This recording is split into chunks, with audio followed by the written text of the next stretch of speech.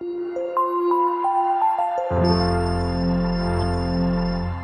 right, let's begin our session. Am I visible to you?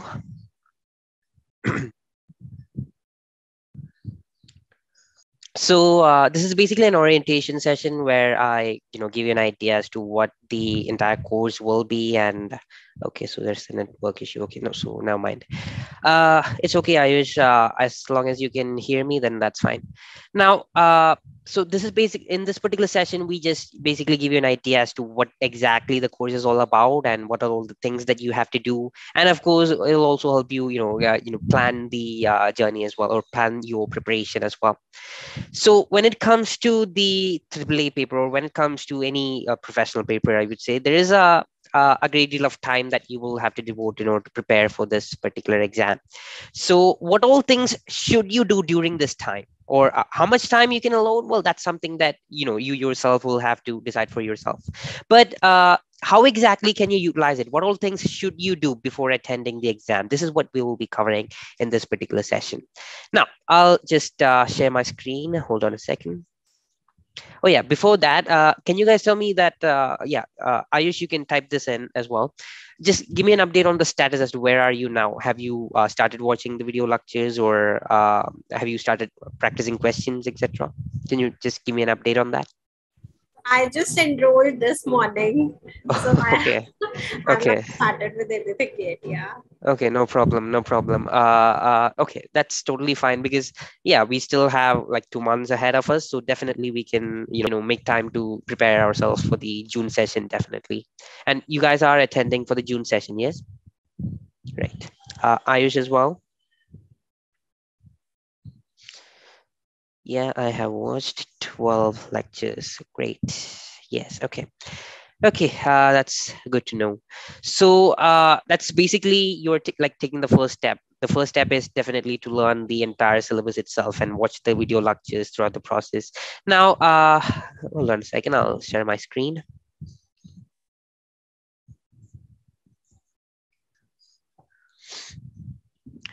So when we talk about the syllabus of AAA, and I would really appreciate it if you can keep your videos on, because kind of feels weird if talk just talk with my video on alone. So yeah, any which ways, so let's just take a look at the syllabus first of all. When it comes to the syllabus of AAA, we have 1, 2, 3, 4, 5, 6, 7 syllabus areas. Well, there's also another eighth one as well. We will get into that. Now, the first syllabus area is where you revise through the basics, which you may have learned from your audit and assurance paper. And I believe that you may have received an exemption for that, right? Isha? Okay. No worries. We will still be, covering a great deal of as to what we've learned within the audit and assurance as well when it comes to the first few video lectures. Well, the reason behind this is that I know that, some of these topics is something that you're familiar with from your chartered accountancy course, definitely. But, you need to understand how ACCA has, taught their students or what the knowledge is so that you can get a better understanding as to how to tackle the questions that ACCA has, put forth in your exam. So we've covered the basics as well as the regulatory aspects of audit when it comes to part A. And when it comes to part B, we learn about the ethics and various other like professional considerations that we provide in order to deal with certain ethical dilemmas and situations like that. And after that, we take a look at quality control and practice management. Now, quality control and practice management is like the smallest syllabus area out of the entire syllabus, and it's kind of really easy to learn as well. But uh, the importance of this particular syllabus area is more on the side of questions, because when it comes to questions, you can be tested of questions where you will have to point out as to what are the quality control issues, or what are the practice management issues. Practice management issues are basically the issues that an audit firm has within themselves. That's basically the idea. For example, you may have a poorly trained manager, or employees who may lack the skills or lack the qualifications, etc. So these kinds of issues that you will have to point out from the scenario. And we have, of course, definitely practiced a lot of questions in relation to that, so don't worry about that. And then we have part D, where we look at planning and conducting an audit of historical financial information, which is basically a brief, I would say, there are a lot of topics which has been carried forward from the audit and assurance syllabus. And this is basically the primary, I would say, the audit process. That's basically it. That's basically as to what the syllabus area covers. The audit planning, as well as the risk assessment process, as well as the, the internal control reviews, etc., things like that. But we don't necessarily have much about internal control when it comes to the advanced audit and assurance paper, so don't worry about that much. Now, because when it comes to the UK kind of UK audit, we don't mandatorily look at the internal control procedures. We just review it. That's basically review it if it is deemed necessary. If there are a it is a high risk client or so. So that's basically the idea here. And then we move on to part E, which is completion review and reporting, where we look at all the reporting related aspects, as well as the I would say. See, the idea behind part A is that you will have to look at as to what the audit report will be structured as, and you would be required to point out mistakes that you may have identified from the audit report as well. So that's basically some questions that you can expect from this particular syllabus area. And then we move on to part F, other assignments. So part D focuses, or not just part D, all the other parts that we've discussed up until now focuses on the main audit process. But when it comes to part F, we will focus on things like, the PFI, or PFI is basically prospective financial statements review. It's all about review engagements rather than a statutory audit. That's basically the idea here. We look at prospective financial information review, as well as we look at the due diligence reviews as well. We look at forensic audit and things like that. So, and when it comes to part G, there are current issues and developments, which is something that we should always keep an eye out for, because we have included some of the current issues within our lectures itself. But when it comes to this particular syllabus area, one key advice that I'd like to point out is that you should always keep an eye out for the technical articles that can come up within the ACCA's website, because there is always some new technical article coming up after months go pass by. So just keep an eye out for that and read through the latest technical articles. That's something that I would advise as well.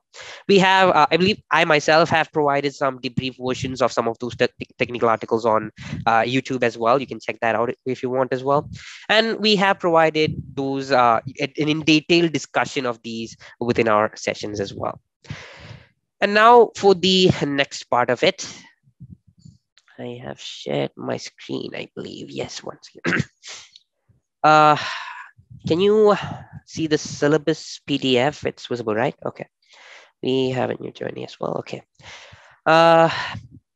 So when it comes to the new syllabus, I would say they have added something new to the syllabus called the syllabus part H, which is employability and technology skills. Now, this is not a technical area. It's just a skill that you need to have for the exam. And what is it all about? If you read through it, it's kind of silly if you honestly read through this, because it says that use computer technology to efficiently access and manipulate relevant information. Well, all that you require here is basically the basic Excel skill. That's basically it.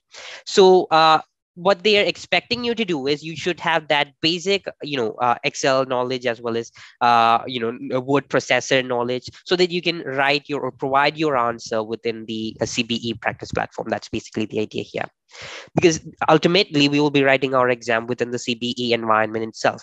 Since you're doing that, you need to have the proficiency for writing the exam within that particular environment. So that's basically the idea provided here. So that is basically as to what part H is all about.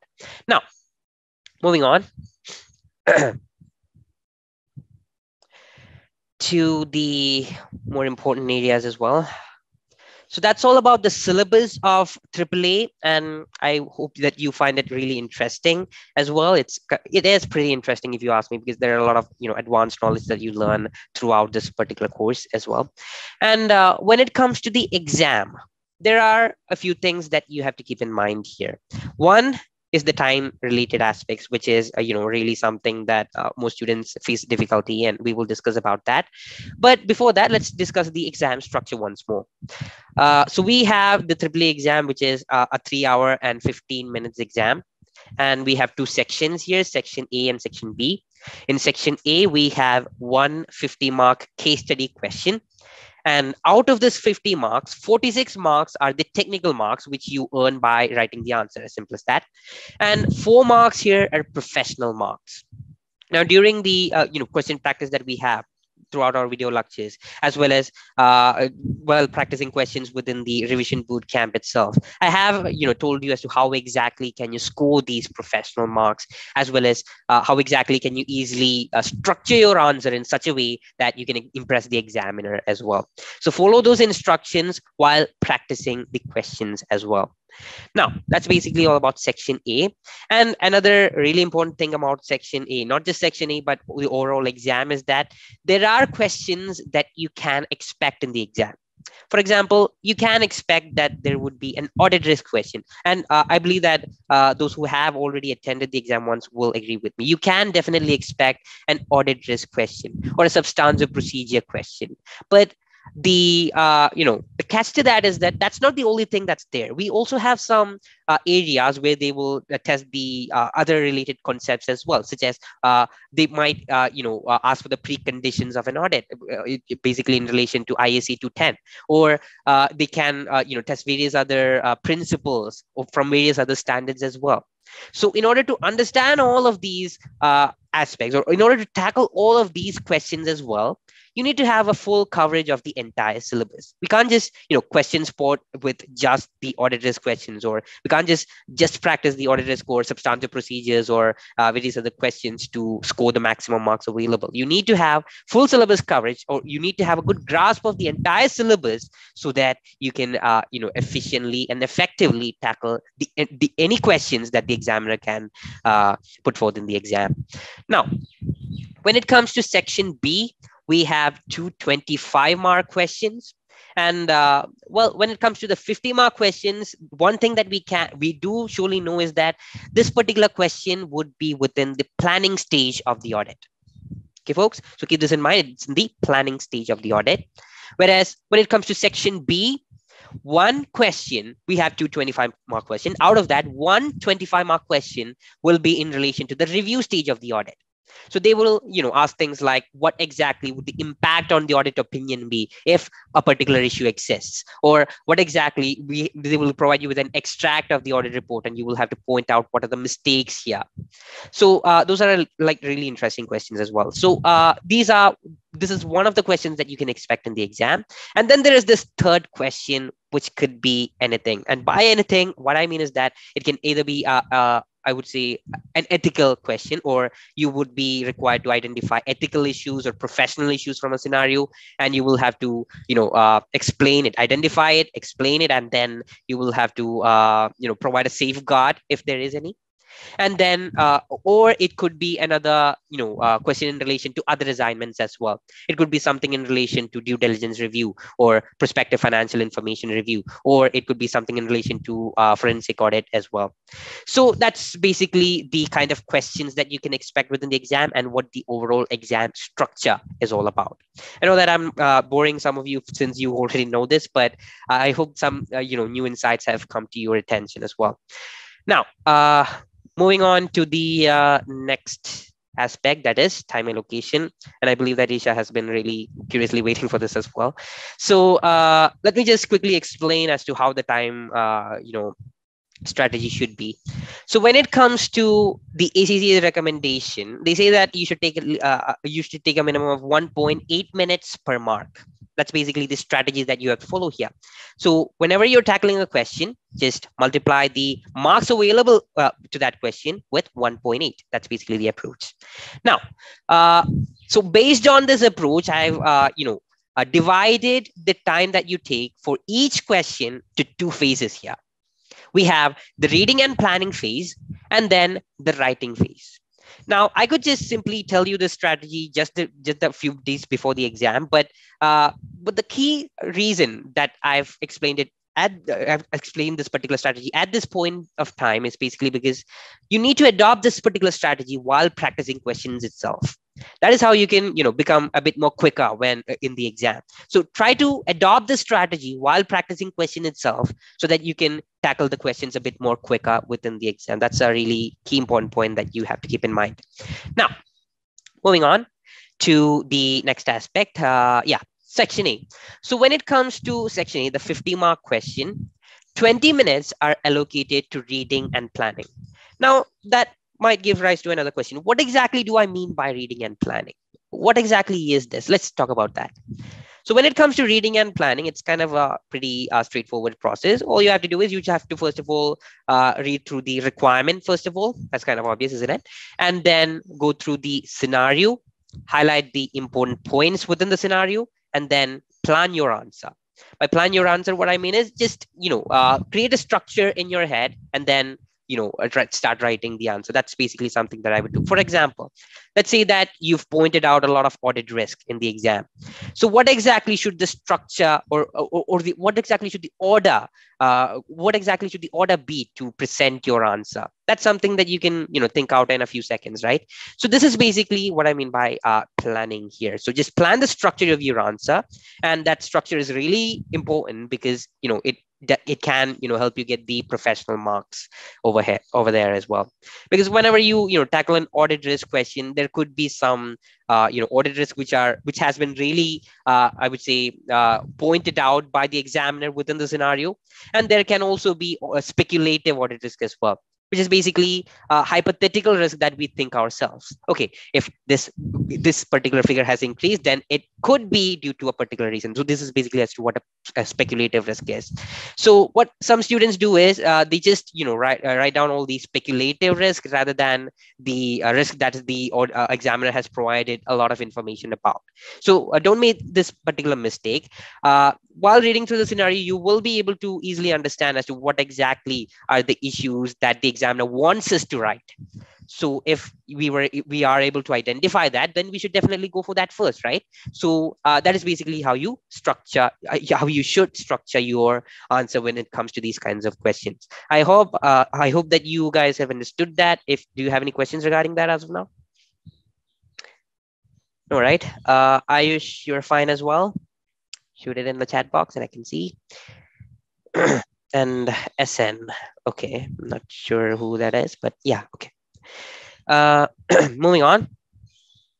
So 20 minutes for reading and planning, and the rest of the 1 hour and 10 minutes should be taken for writing your answer.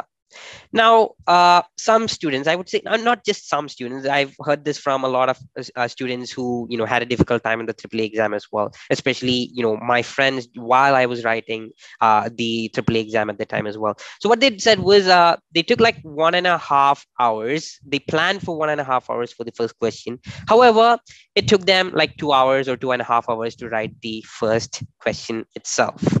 Well, that's basically due to a lack of practice. That's one, and a lack of strategy as well. So I would say just, this is one of the most important reasons why I specifically stated that you will have to adopt the same strategy while practicing the questions itself. Because this is also due to another reason, because what they do is they tend to, there is the exam pressure. That's one. And more and about that, you tend to think more as well. Okay, is this answer right? Or is there a better answer? So don't overthink stuff during the exam. That's something that I would highly recommend as well. And even before that, just, start practicing questions using this particular time strategy so that you can be a bit more quicker. And when it comes to the exam, you will strictly have to follow this time strategy so that you don't, waste time or you don't, finish, you don't, leave out any questions. So keep that in mind. Sorry about that. Now, when it comes to section B, we have 7 minutes. Since it's only 25 marks, we have 7 minutes for reading and planning and 38 minutes to write our answer. So that's basically it. This is basically the, I would say, the time strategy that we have to keep in mind while practicing question, while doing the past papers, while attending mock exams, as well as while attending the main exam as well. So keep this in mind. Now, moving on to the next aspect, that is our plan of attack. So what should the plan of attack be? That's something that you will have to plan it out for yourselves. But let me give you a basic idea as to what all things should be included here. The step one is kind of obvious, and so is step two as well. So step one is basically learning the entire syllabus. And by the entire syllabus, I mean 100% of all the topics and all the concepts within the syllabus. As I stated before, question sporting is quite useless, to be honest. And this particular aspect has been pointed out by the examiners themselves within the examiner's report as well. So they specifically mentioned that students even now tend to, even after publishing that particular report which says no question sporting, the students have started to spot the questions, because they do expect some substantive procedures to show up, some audit risk questions to show up. So they expect these questions, and they only practice these particular questions to attend the exam. But that's not necessarily enough, isn't it? Because the question scenario, sorry, the requirements will also require to test some additional accounting, sorry, not accounting, auditing principles as well. So keep that in mind and learn each and everything. Secondly, we have, of course, practice questions. Well, once you've learned the knowledge, you learn how to apply that knowledge to practical scenario. So practice as much questions as you can. Not just don't just stick with the the revision boot camp. You can find a lot of other resources as well, such as the Kaplan or BPP revision kits. So keep on practicing questions from these areas. And when it comes to the revision kits, what I would say is you only need to practice one of them, because when it comes to these kind of revision kits, there are some common questions. A majority of questions are like common in both these revision kits, so you don't necessarily have to waste your money buying two of these. Just buy one of them and then practice questions in relation to that. I believe that Kaplan is, especially if you're working professional, Kaplan books are kind of, they have like a small number of questions, but they do have a great variety as well. Now, moving on to step three.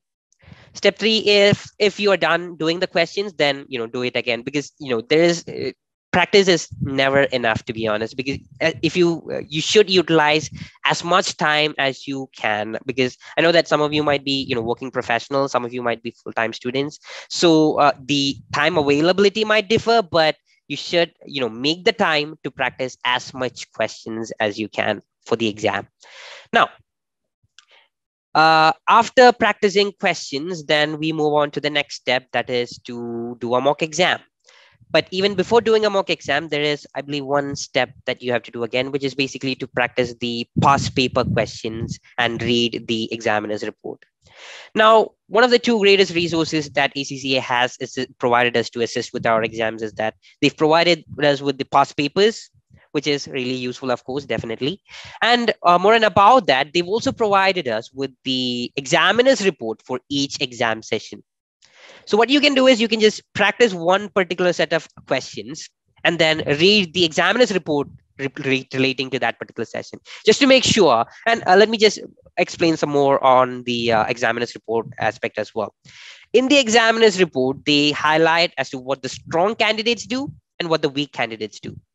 So after attending the past papers and after reading the examiner's report after that, you will be able to understand as to whether you're a strong candidate or a weak candidate. That's one aspect to it. And secondly, you would also be able to, understand as to whether, okay, so you have a question, right? Okay, please go ahead. So is there a pattern in terms of, if we go through the past papers, any specific topics, like the questions in AAR, do they get repeated, or it's like, every time it's a new question? For example, in APM, it's very limited set of questions. So it's like the questions gets repeated. So is it the same with AA as well?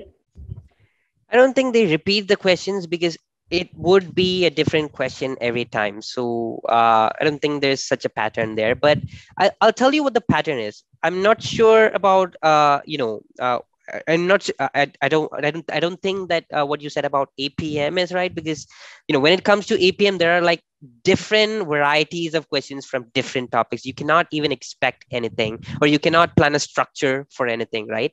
Because, once you read through the question, you will understand that, okay, so this is how you should do it. That's basically it. Every question seems like a new question when it comes to APM. But, we're not talking about APM here. I always get drifted off when someone mentions APM, because I'm also a faculty for that as well. So sorry for that.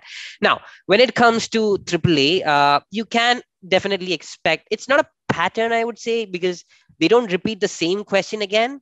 But you can expect questions like, as I mentioned earlier, you can expect the auditor's question or substantive procedure question, or some substantive procedure in relation to other assignments such as forensic audit or various other audits as well. So that is something that you can expect.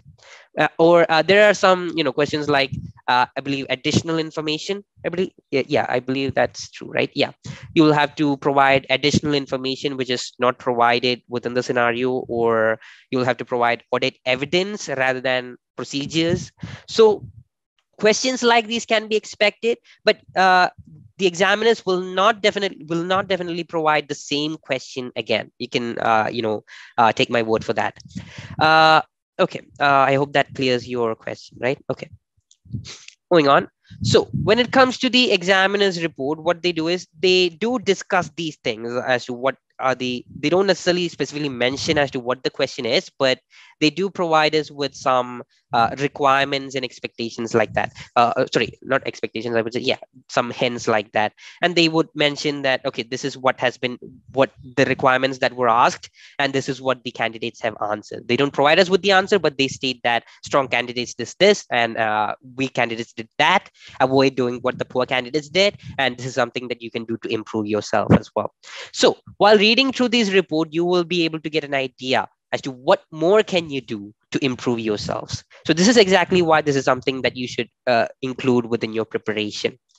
So practice the past paper questions and read the examiner's report in relation to that as well to get an idea. This is basically it's like getting a feedback for the answer that you've written from the examiners themselves in a way, if you think about it. So, right. So that's basically the idea here. Now, moving on.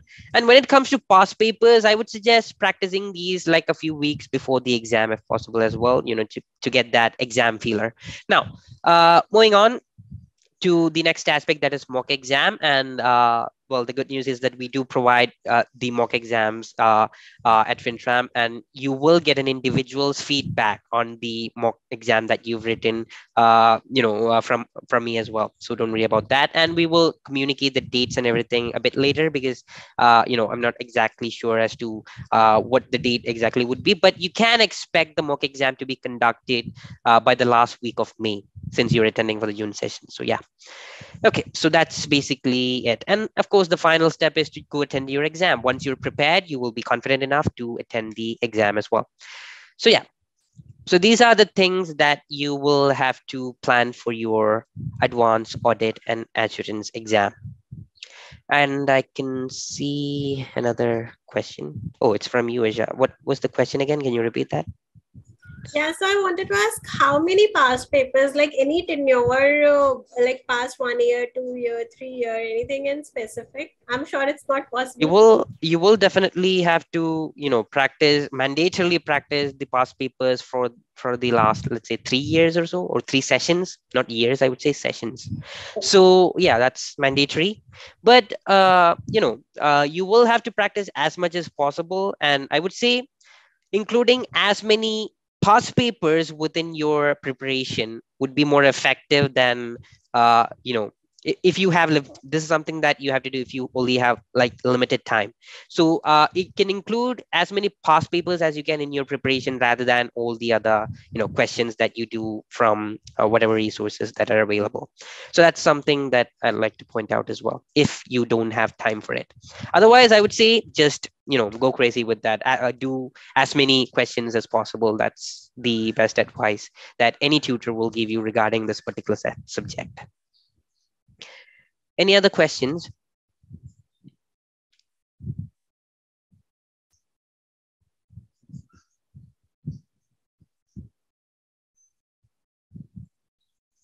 Ayush, anything from your side? All right.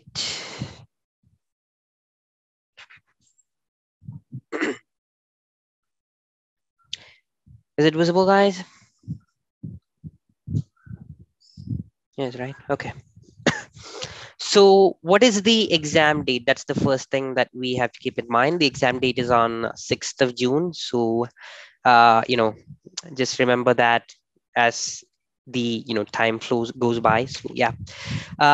So when it comes to the next step that we're going to do is I'm just going to give you a brief idea as to what should be your strategy here.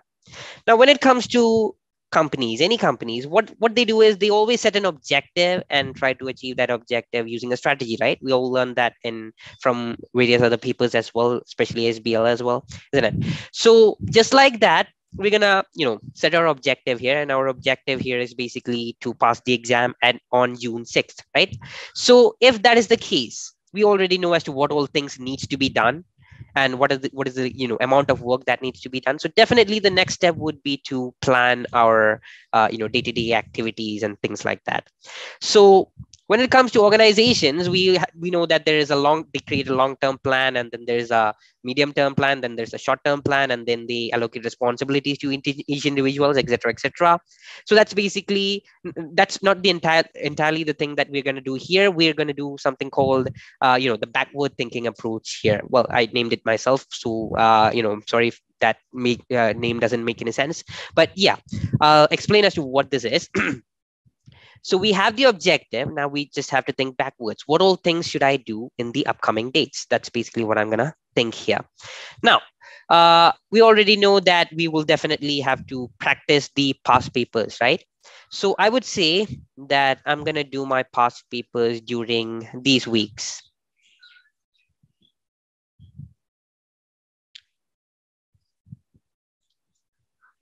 So I'm just gonna, set that particular plan over there. And what we are discussing here is basically the long-term plan. The short-term plan is something that I'm leaving you to decide, because, each of you will understand, your own responsibilities than me. So definitely keep an eye out for that. So moving on to the next aspect. So when it comes to the past papers, let's say I'll just do that a few weeks before the exam. Since you're all working professionals, I would anticipate that you won't have much time available during the weekdays. But what I would highly recommend is at least try to find like 3 to 4 hours per day during the weekdays. During the weekdays, I'll just highlight that once again. During the weekdays, on weekends you will have to devote more time as well. I'm not going to say any specific time for weekends, because it depends upon all your responsibilities as well, but I would say a minimum of at least 5 to 6 hours, a minimum, it again. So keep that in mind. Now moving on to the next aspect. So I've determined the days in which I'll do the past papers, and then there's the mock exam, which I would do in one of these weeks, most probably. Date will be communicated. I'm just giving an example here. And for these particular set of times, I would, let's say, I'll just practice the questions, something like that. So just create a plan like this, where you would, as to when will you finish learning the entire thing, and when will you start practicing questions. For example, Isha, in your case, let's say that you are yet to start with the lectures and things like, right? So I would say just there are like I believe 25 lectures, or was it 30? I don't remember. How many lectures are there? So I think, yeah, somewhere around 27, 28. 27, 28. Yes, including the others. Okay, got it. So if that is the case, I wouldn't go for like one lecture per day. I would rather do like maybe 2 lectures per day. And I believe that some lectures are like 1 hour, or I don't think there are much sessions which are less than 1 hour. But yeah, it's of a strict time period, 1.5 hour. That's basically the normal duration. Some are like 2 hours or so. But yeah, considering all of these, I could say that I could finish the lectures maybe by 15 days or so, right? I should be able to finish the lectures, let's say, by 16th. Let's add a different color here. Okay. And if I'm able to finish the particular lectures during this particular time phase, then definitely I can start practicing my questions. So that's basically it. I'm not going to look at the number of questions that we have available as of now. I believe there are like around 80 questions or so available with various resources. So just try to practice those. Yeah. So I'm going to devote a great amount of time to practice the questions rather than learning the syllabus. So we have already learned the syllabus, but one thing that you will have to keep in mind is that you should continuously revise these concepts again and again, because you will learn the syllabus, and after that you'll practice a great deal of questions, and after that you may forget a few things here and there. It's in human nature, isn't it? So definitely you will have to keep on practicing. Give me a minute. Sorry about that. Yeah, definitely you will have to practice a lot of questions in order to be fully prepared for this particular exam. The amount of questions as to how much you can do, it's entirely dependent upon you. But just to give you an insight, I would say that the 50-mark questions, which are of limited thing, I believe that there are only like 20 50-mark questions or so. I don't think they're even that much. So 50-mark questions can take up to 2 hours to write down, and then read through the answers and learn where you went wrong, etc. So allocate 2 hours for 50-mark questions, and maybe an hour or 1 hour, an hour and a half, or an hour and 15 minutes for the 25-mark questions as well. So keep that in mind. Now, when it comes to practicing these questions, you shouldn't just read through everything. That's something that some students do as well. Since they're all audit professionals, they just audit the questions as well. So auditing the questions won't give you any give you any learning experience for the exam. Rather, it would just spoil you by decreasing your, maybe it won't decrease anything, but it won't improve your typing speed or anything like that. So so that's another thing that you should keep in mind. You should always practice questions within either Microsoft Word or Microsoft Excel, or within the ACCA's practice platform as well. So that's a really important thing to keep in mind. Practicing question doesn't mean reading through questions. It means writing down the question, using the time strategy, and then learning where you went wrong. And another really important, I would say, tip that I can give you is that whenever you are attending a question, and whenever you are reviewing it, you will definitely learn some new points as well. For example, okay, in a particular situation, you can apply this principle, you can do this, you can do that, etc. So there would be something new that you learn from each question. So just note that down in a particular book. So that is something that you can adopt as part of your preparation as well, right? Whenever you're doing a question, and whenever you learn something new, just note it down and revise it again. Maybe during the last weeks of the exam or so. That's something that you can do. That's one of the best practice that I would recommend for this particular exam. So yeah, that's basically it. That's basically all I wanted to say regarding the exam related aspects. So just plan your time. This is just the long-term plan. This is basically what you should do: learn the syllabus during these days, and then practice questions during these days. And remember, guys, the days that you allocate for learning the syllabus and practicing the question should be the proportion, or the majority of the time should be allocated for practicing questions rather than learning the syllabus. So keep this in mind. And then during the last few weeks, practice the past paper questions and attend the mock exam. Now, another additional thing is that there would be weekly sessions, more like these during the upcoming few weeks as well, where we will discuss about things like we may discuss about examiner's report, or we may even do a question if that's what you want. Or if you find any of the topics or concepts difficult, then we can discuss that during these live sessions as well. So I believe that you guys have been provided with the WhatsApp number, right?